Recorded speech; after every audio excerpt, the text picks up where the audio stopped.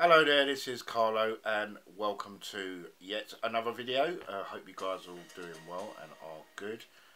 You can probably notice in the background just here that I've got Windows 10 on my 27-inch 5K Retina iMac.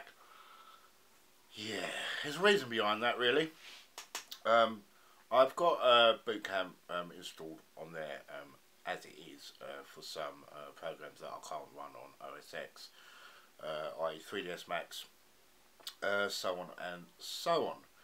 But day before yesterday, I was trying to research some decent Mac cleaning software for OS X, and I decided to purchase Clean My Mac 3.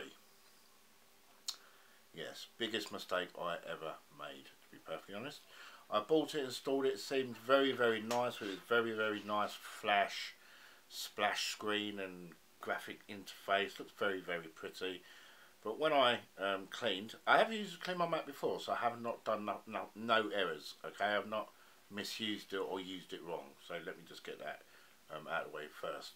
And when I run the cleaner, everything seemed to be okay. I think it picked up about 4.5 gig, 5 gig of files that were not needed on the computer. So I cleaned them, or shall I say I cleaned it, and everything looks good. Mac seemed to have sped up just a little bit. You know, I noticed a little bit of snappiness on it. Thought to myself, yeah, this is cool. This is great. So the next day, I'm in the middle of a massive Nuke compositing project. Okay, for a client. I go to open up Nuke.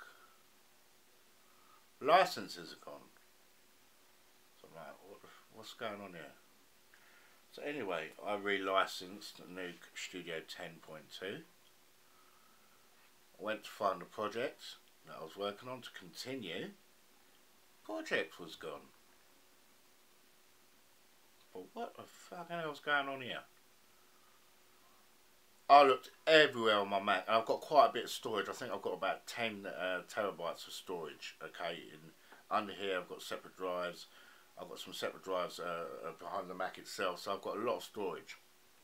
I looked everywhere, but I thought to myself, what am I looking for? You know, there's only one place I know it is, because I know where it is, and it wasn't there. So I started to panic. I thought to myself, right, I need to create something, because it was a bit of an effect that needed tweaking, and it was quite a big effect. I won't go into too much detail because it's a client's project, and obviously sometimes clients are a bit touchy about whether you talk about what you're doing for them, so I won't go into detail on what it was, but let's just say it was big and it was for television. So anyway, I contacted the client. I felt like a right idiot. Said to them, explained the situation to them, and said, look, can you resend me the files over via Dropbox, and I'll have to work for the night, because I think I was only working on a project for about 6-7 hours, so it weren't too bad. It weren't like I was working on a project for days, even though it takes days. This project is days long to complete. So anyway, they laughed obviously and said, yeah, no problem, we'll send the files back over. And I've worked profusely through the night, and I've literally just finished now the project and sent the project off to the clients. I'm still waiting for the client to message me back and say whether they like it or not, which should be fine, because they've never not liked anything I've done for them.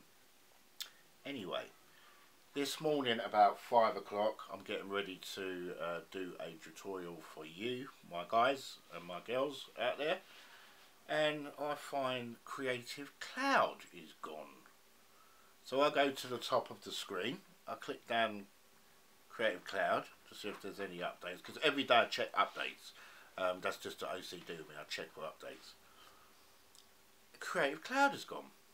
You need to reinstall Creative Cloud. I thought, what the flipping hell's going on here? So anyway, after about an hour and a half of trying to sort out where Creative Cloud's gone and install it, because when I tried to install it again, it wouldn't let me, I finally got the thing working.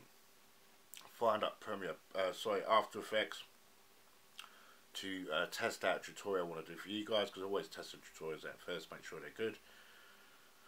And yeah, I've got about 18 plugins missing. So Mac Porn 3, stay away from it. I'm telling you now, if you've got a Mac, stay away from Mac Porn 3. The thing is a flipping Trojan. It's a malware. I don't know what you want to call it, but my recommendation to you guys is to stay away from it, because the cleaning, I just run a basic cleanup, exactly like CC. I've got ccleaner as well, which is free. You can get that free of charge, and I will post a link in the description for where you can actually find that. But I've used that for quite some time, and it always does a cracking job, even the free version. The only thing I say is if you've got like Google as your web browser, or any other web browser, obviously untick history when you're cleaning, because it does remove the history in your web browser, and you have to sort of, if you're a YouTuber, you have to re-log into your YouTube channel and your Gmail and all that. That is the only thing, but apart from cleaning, it does it absolutely fantastic. So yeah, stay away from Mac Porn's Clean My Mac 3.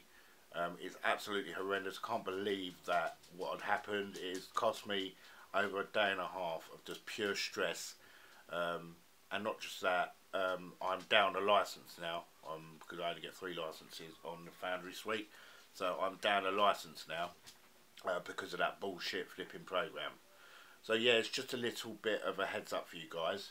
Next video, we've got something really cool coming up, and I don't usually do reviews, but this thing's really, really cute. This is the world's smallest drone, and you've probably seen these on